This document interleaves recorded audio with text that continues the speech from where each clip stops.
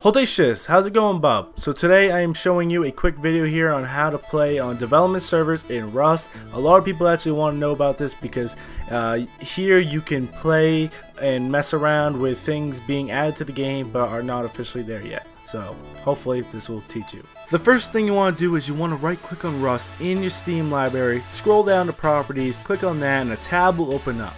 Go over to betas, click on that, and there'll be a tab at the top you can click on as well. Right now you are set to none, that is normal Rust. You can go to development debug or development the latest updates. I'm not sure what the difference is because I've tried them both and they both do the same exact thing. They both let you play around with features before they are released. You can just hit OK, continue, open up Rust like you normally would, and then it will update it because it has to add in the new items that are being added to the game but not officially there yet to your files. And now it's ready for launch because I skipped ahead.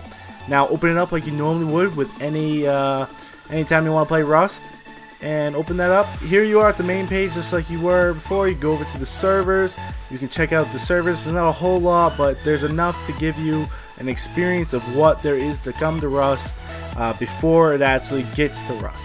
The server I like the most is called Intoxicated Dev Branch 2 Sandbox because since it's a sandbox, it gives you a bunch of stuff. So that's the end of the video. Thank you guys so much for watching.